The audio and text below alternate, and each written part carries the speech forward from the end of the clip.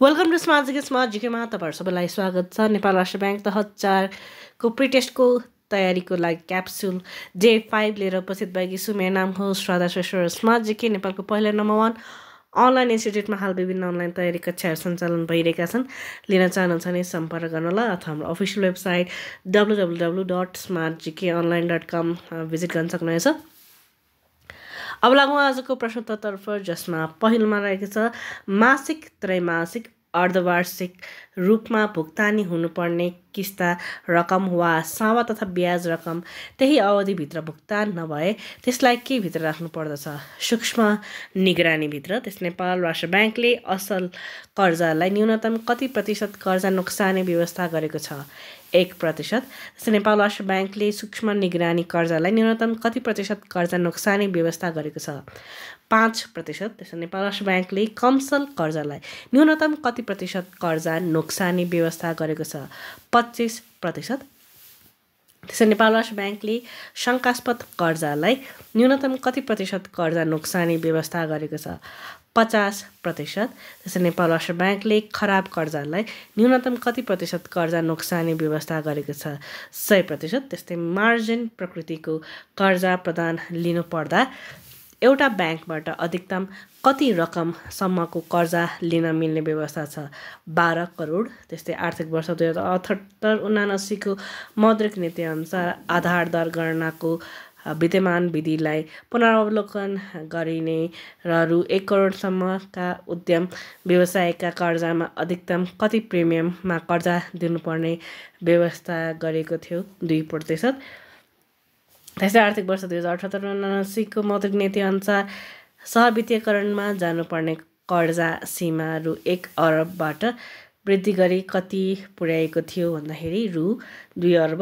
त्यस्तै आर्थिक वर्ष 2078-79 को मौद्रिक नीति अनुसार मार्जिन ल्यान्डिङ प्रति ग्राहक प्रति संस्था रु 4 करोड र कुल प्रति ग्राहक सीमा अधिकतम कति करोड पुर्याएको थियो भन्दाखेरि रु 12 करोड।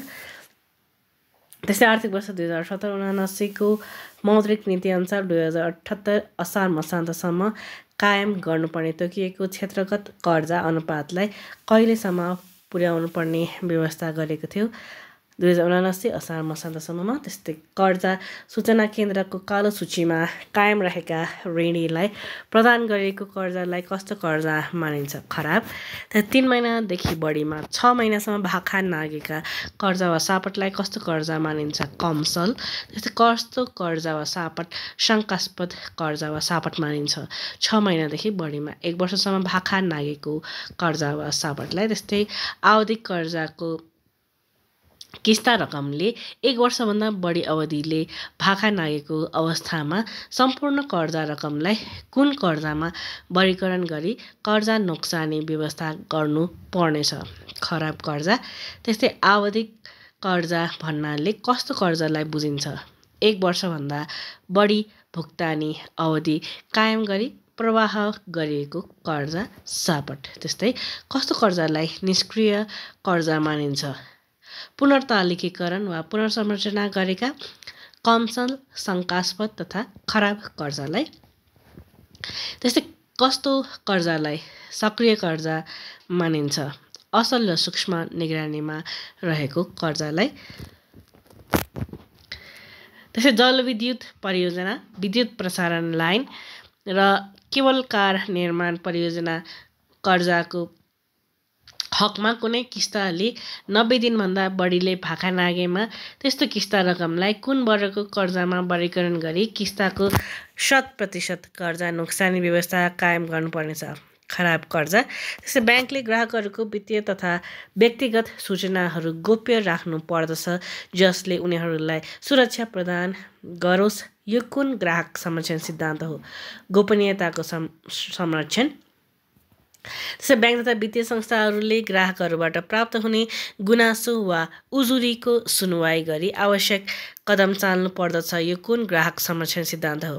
गुनासोहरूको सुनवाई। त्यस्तै ग्राहकहरूले खोज्न, तुलना गर्न, परिवर्तन गर्न उचित मूल्यमा सेवा प्रदायक छान्न स्वतन्त्र रूपले पाउनु पर्दछ। यो कुन ग्राहक संरक्षण सिद्धान्त हो? प्रतिस्पर्धा। त्यस्तै ग्राहकहरूको हक हितको संरक्षण गर्नको लागि नेपाल राष्ट्र ब्याङ्कले कुन कार्यविधि जारी गरेको छ? नेपाल राष्ट्र ब्याङ्क वित्तीय ग्राहक संरक्षण तथा गुनासो व्यवस्थापन कार्यविधि 2077। नेपाल राष्ट्र ब्याङ्कले वित्तीय ग्राहक संरक्षण तथा गुनासो व्यवस्थापन कार्यविधि 2077 कहिलेदेखि लागू गरेको हो? विक्रम सम्वत 2077 असोज 12 गते। त्यस्तै नेपाल राष्ट्र ब्याङ्क वित्तीय ग्राहक संरक्षण तथा गुनासो व्यवस्थापन कार्यविधि 2077 को कार्यविधि नेपाल राष्ट्र ब्याङ्क ऐन 2058 को कुन दफाले दिएको अधिकार प्रयोग गरेको छ? दफा 110 को उपदफा 3। नेपाल राष्ट्र ब्याङ्कको ग्राहक सम्बन्धी गुनासो सुनवाई गरिने इमेल ठेगाना के हो? gunaso@nrb.org.np। त्यस्तै ग्राहकले स्वीकृत कर्जा सीमाको कति प्रतिशतभन्दा कम उपभोग गरेमा ब्याङ्कहरूले प्रतिबद्धता शुल्क लिन पाउँछन्? 60%। त्यसै ग्राहकको अनुमति बिना कुनै प्रकारको वित्तीय सेवा उपलब्ध गराई सेवा शुल्क लिएमा ब्याङ्कले कति प्रतिशत थप गरी ग्राहकलाई फिर्ता गर्नुपर्दछ? 10%। त्यस्तै वाणिज्य ब्याङ्कहरूले ग्राहकसँग कर्जा प्रदान गर्दा लिन पाउने अधिकतम सेवा शुल्क कति निर्धारित गरेको छ? 0.75%। त्यस्तै ग्राहक पहिचान KYC फर्म अनिवार्य भर्नुपर्ने व्यवस्था कहिलेबाट सुरु भएको हो? सन् 2002। त्यस्तै ग्राहक पहिचान फर्म अनिवार्य भर्नुपर्ने व्यवस्था कुन देशबाट सुरु भएको हो? भारत। नगद कारोबारहरूको अभिलेख राख्ने उद्देश्यले तयार पारिने पुस्तिकालाई के भनिन्छ? Cash book. सन्तुलन परीक्षण किन तयार पारिन्छ? खाताको गणितीय शुद्धता जाँच गर्नको लागि। त्यस्तै व्यापार खर्च कुन खातामा डेबिट गरिन्छ? नाफा नोक्सान खाता। त्यस्तै घटेको मूल्यको आधारमा डेप्रिसिएसन निर्धारण गर्न प्रयोग गरिने विधिलाई के भनिन्छ? Diminishing balance method. त्यस्तै नगद प्रवाह विवरण अन्तर्गत व्यावसायिक सम्पूर्ण क्रियाकलापलाई कति भागमा बाँडिन्छ? 3 भागमा। त्यस्तै एकभन्दा बढी खाताहरूमा असर पर्ने गल्तीलाई के भनिन्छ? To sided error. त्यस्तै अभिलेख राख्ने क्रममा एउटा खातामा सही रकम र अर्को खातामा गलत रकम लेखिन गएको छ भने त्यस प्रकारको गल्तीलाई के भनिन्छ? One sided error. त्यस्तै स्थिर सम्पत्तिको प्रयोगबाट मूल्यमा आउने क्रमिक कमीलाई के भनिन्छ? डेप्रिसिएसन। त्यस्तै सन्तुलन परीक्षणबाट पत्ता नलाग्ने गल्तीको एउटा उदाहरण दिनुहोस्? Error of principal.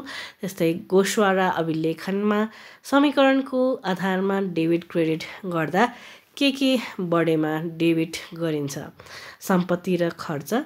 सम्पत्ति र पुँजी तथा दायित्वको आधारमा लेखात्मक समीकरण के हुन्छ?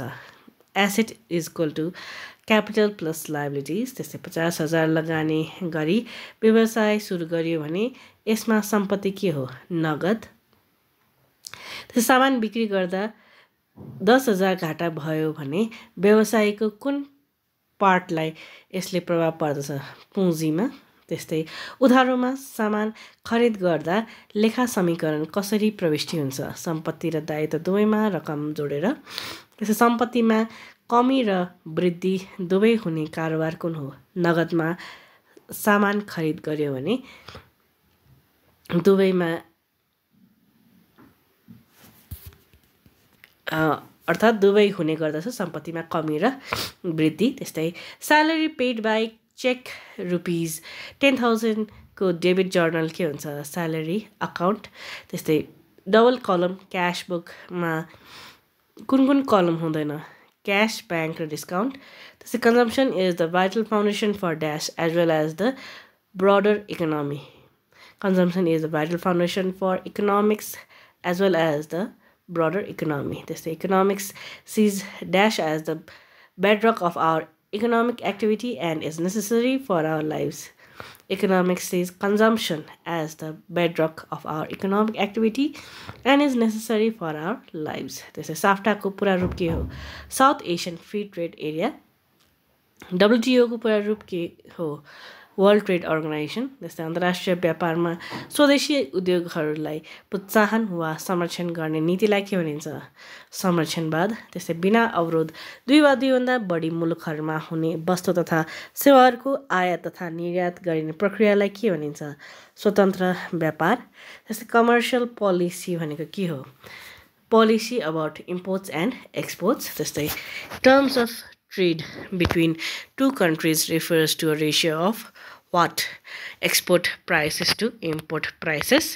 त्यसै अन्तर्राष्ट्रिय व्यापारको तुलनात्मक लागत सम्बन्धी सिद्धान्तका प्रतिपादक को हुन् डेभिड रिकार्डो। अन्तर्राष्ट्रिय व्यापारको प्रवृत्ति भन्नाले के बुझिन्छ आयात तथा निर्यातको मात्रामा हुने घटबढ। त्यस्तै अन्तर्राष्ट्रिय व्यापारमा आयात तथा निर्यात गरिने वस्तुहरूको गुणस्तर स्वभाव तथा परिमाणलाई के भनिन्छ अन्तर्राष्ट्रिय व्यापारको बनावट। त्यस्तै अन्तर्राष्ट्रिय व्यापारमा कस्ता वस्तुहरूको आयात गरिन्छ बढी उत्पादन लागत भएका वस्तुहरू। त्यस्तै inflation is always and everywhere a monetary phenomenon यो कसको भनाइ हो मिल्टन फ्रिडम्यान। त्यस्तै how inflation effects the value of money the value of money decreases. So which of the class will not be negatively affected by the high inflation business class। A high rate of inflation tends to worsen balance of payments because prices of exported goods rise making exports less competitive। त्यस नेपालको पहिलो दूतावास कहाँ खोलेको थियो बेलायतमा। विश्वको सबैभन्दा पुरानो भाषा कुन हो चिनिया। नेपालको काश्मीर भन्ने कुन जिल्लालाई चिनिन्छ जुम्लालाई। त्यसै म राष्ट्रको नोकर हुँ भन्ने प्रधानमन्त्री को हुन् पद्म शमशेर। त्यसै त्रिचन्द्र कलेजको स्थापना कहिले भएको थियो विक्रम सम्वत 1975 त्यसै नेपालको पहिलो मौलिक उपन्यास कुन हो रूपमती। त्यसै 3 पटकसम्म मदन पुरस्कार प्राप्त गर्ने व्यक्ति को हुन् सत्यमोहन जोशी। क्षेत्रफलका हिसाबले विश्वकै सबैभन्दा ठुलो राष्ट्र कुन हो रुस। त्यसै विश्वको दोस्रो ठुलो राष्ट्र क्यानाडा हो भने तेस्रो ठुलो राष्ट्र कुन हो चीन। विश्वको सबैभन्दा गहिरो ताल कुन हो बैकाल ताल। विश्वको सबैभन्दा अग्लो पठार कुन हो तिब्बतको पठार। त्यस्तै अबिसिनियालाई हाल के नामले चिनिन्छ इथियोपिया। जापानको पुरानो नाम के थियो निपन। त्यस्तै नेदरल्यान्डको पुरानो नाम के थियो हल्यान्ड। विश्वको सबैभन्दा ठुलो खाडी कुन हो मेक्सिको खाडी। विश्वको सबैभन्दा ठुलो राष्ट्रिय निकुञ्ज कुन हो would buffalo national park Canada. त्यसै विश्वको सबैभन्दा ठुलो प्राणी कुन हो ब्लू व्हेल। विश्वको सबैभन्दा लामो पर्खाल कुन हो ग्रेट वल अफ चाइना। विश्वको सबैभन्दा ठुलो प्राणी अग्लो प्राणी कुन हो जिराफ। विश्वमा सबैभन्दा बढी धान उत्पादन गर्ने देश कुन हो चीन। मरुभूमिको हिरा भनेर चिनिने राष्ट्र कुन हो लिबिया।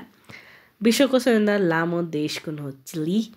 विश्वको सबैभन्दा ठुलो भूपरिवेष्टित राष्ट्र कुन हो काजाखस्तान। न्युजिल्यान्डका बासिन्दालाई के भनिन्छ किवी। प्राचीन कालमा इराकलाई के नामले चिनिन्थ्यो मेसोपोटामिया। भारतको सबैभन्दा ठुलो प्रान्त कुन हो राजस्थान। त्यस्तै राजधानी मुद्रा र देशको नाम एउटै भएको राष्ट्र कुन हो जायर। एकैचोटि एकातिर दिन र अर्कोतिर रात पर्ने सहर कुन हो मस्को। आधा एसिया र आधा युरोपमा पर्ने सहर कुन हो एन्डोरस। संसारमा सबैभन्दा बढी बालुवा बोक्ने नदी कुन हो ह्वाङ हो। नेदरल्यान्डका बासिन्दालाई के भनिन्छ डच।